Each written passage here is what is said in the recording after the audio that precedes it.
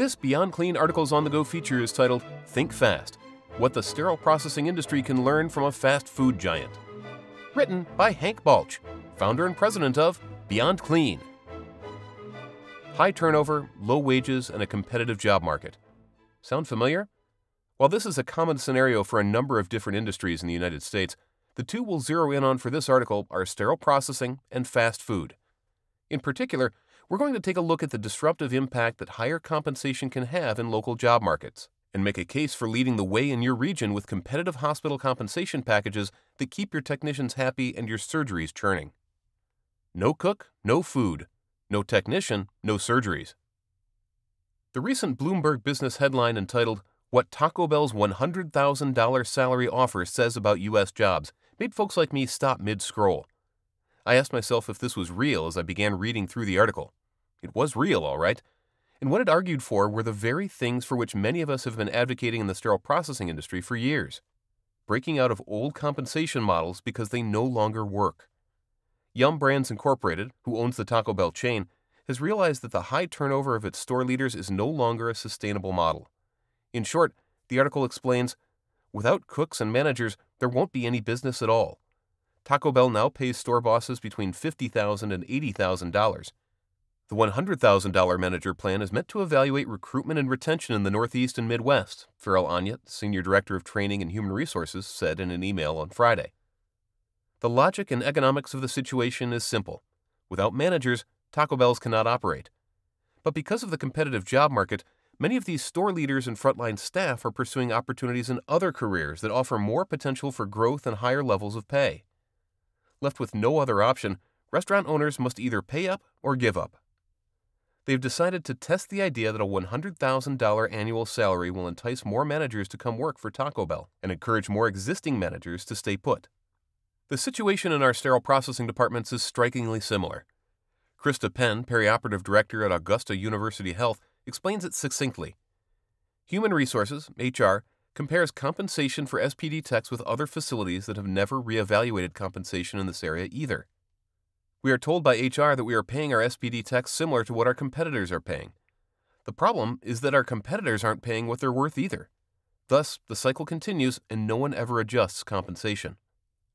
Market leading versus market lagging. The cycle that Ms. Penn refers to is the combination of historically low wages for sterile processing technicians coupled with systemic retention and turnover challenges. Hospitals rarely want to make the first move when it comes to increasing the average pay rate in their local compensation market, and because of this, frontline technician and department leadership wages tend to stagnate over time. The practical implication of this isn't hard to see. As wages increase in other industries, it puts a dramatic squeeze on current SPD staff retention and shrinks the available applicant pool as these candidates consider other high-paying jobs outside of the healthcare setting. This traditional model of completing a market survey of local hospitals to establish current sterile processing pay rates can be best understood as market lagging. In other words, HR departments take a look at what the market has already done and then build their compensation packages based on that. This is all well and fine if what the market has done is actually working for the departments. But all the data is telling us this is not the case.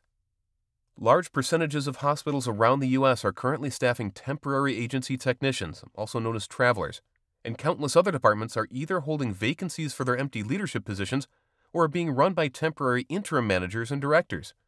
Departments that do have permanent leaders in place can share firsthand the difficulty faced in sourcing quality SPD candidates for their perennially open positions or holding on to the ones they have.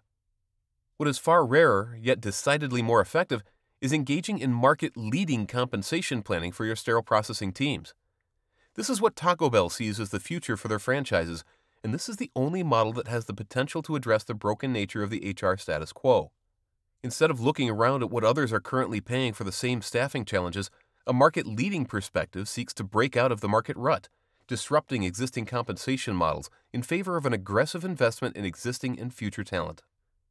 Real-life, market-leading results.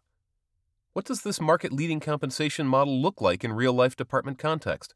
Does it actually work in practice, not just in theory? While there are many examples to point to, I'll give you one that I experienced up close and personal. It was 2011, and a sterile processing department across town was in dire straits. They were on their hospital's top 10 safety concern list.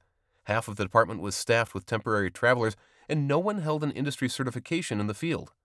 With a perfect mixture of courage and foresight, the new SPD director convinced HR that it was time to lead the market. That year, the hospital announced wage increases and multi-$1,000 sign-on or retention bonuses for all certified sterile processing technicians who would come aboard and stay. And guess what happened? They came.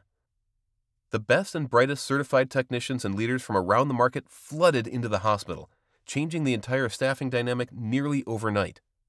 This decision would serve as the catalyst that put us on an eventual trajectory to be named SPD of the Year by Healthcare Purchasing News in 2016. At one point, this department had more college degrees than we had total headcount, more technicians with multiple certificates than nearly every hospital on the planet, and customer satisfaction ratings that were through the roof. Moral of the story? Market-leading compensation works. The only question you have left to answer is, how fast do you want to get started on it?